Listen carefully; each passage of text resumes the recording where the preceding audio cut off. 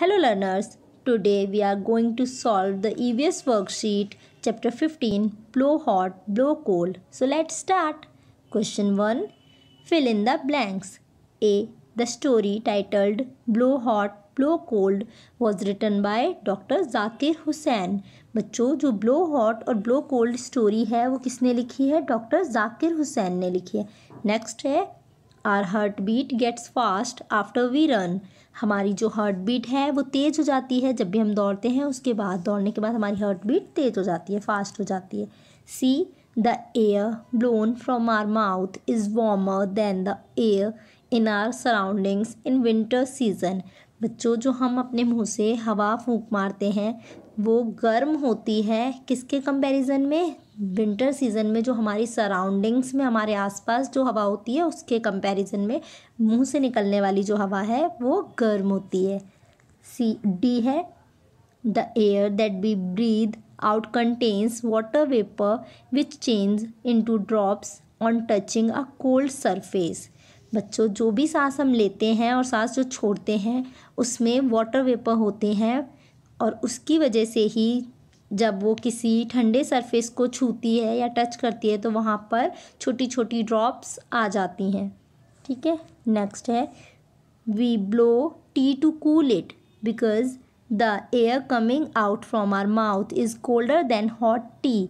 इसका मतलब है कि जब हम चाय को ठंडा करने के लिए फूंक मारते हैं तो जो हमारे मुंह के अंदर से हवा निकल रही होती है वो ठंडी होती है.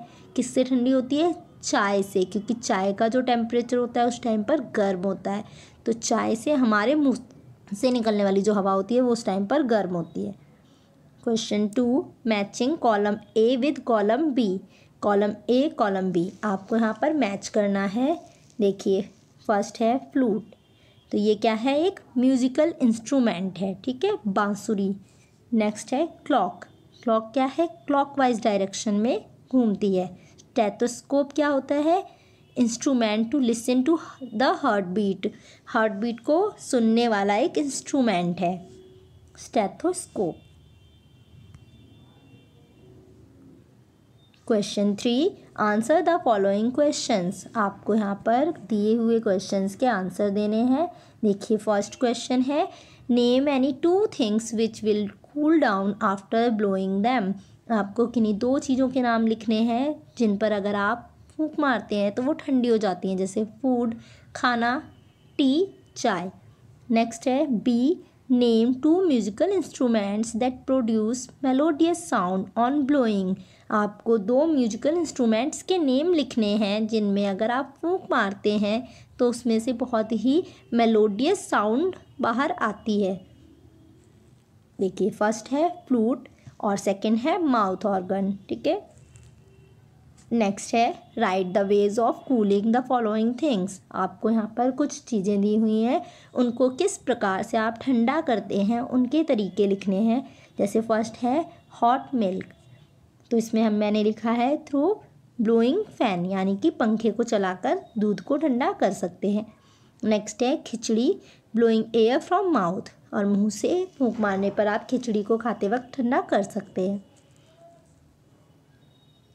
डी है you must have noticed drops of water on the mirror of bathroom after you have taken bath with hot water.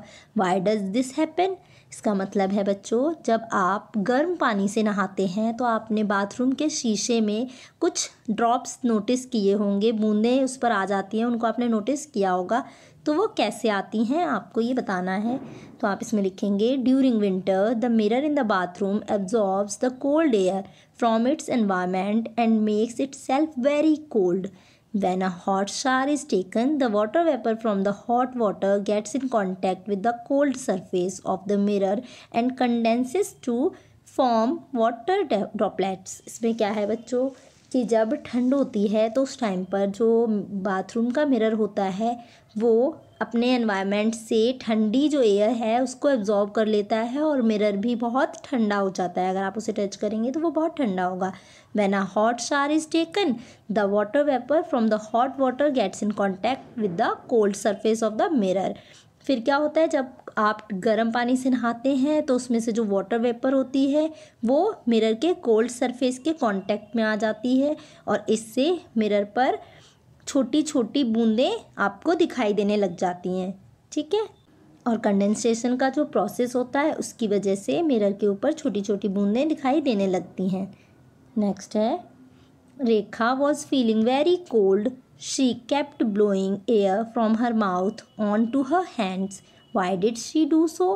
रेखा को बहुत ठंड लग रही है और वो अपने हाथों पर मुंह से फूंक मारे जा रही है, तो वो ऐसा क्यों कर रही है। रेखा kept blowing air from her mouth onto her hands because the air coming out of her mouth was warmer than the air of her surroundings in winter season। तो इसका सिंपल सा आंसर है बच्चों, क्योंकि रेखा अपने मुंह से हाथों पर फूंक इसलिए मार रही है क्योंकि उसके मुंह से निकलने वाली जो हवा है वो गर्म है। ठीक है, उसकी सराउंडिंग से, क्योंकि उसकी सराउंडिंग में विंटर सीज़न है और ठंड पड़ रही है, इस वजह से वहाँ पर ठंडी हवा है और जो उसके मुंह से निकलने वाली हवा है उस सराउंडिंग की एयर के कंपैरिजन में वो गर्म है। ठीक है,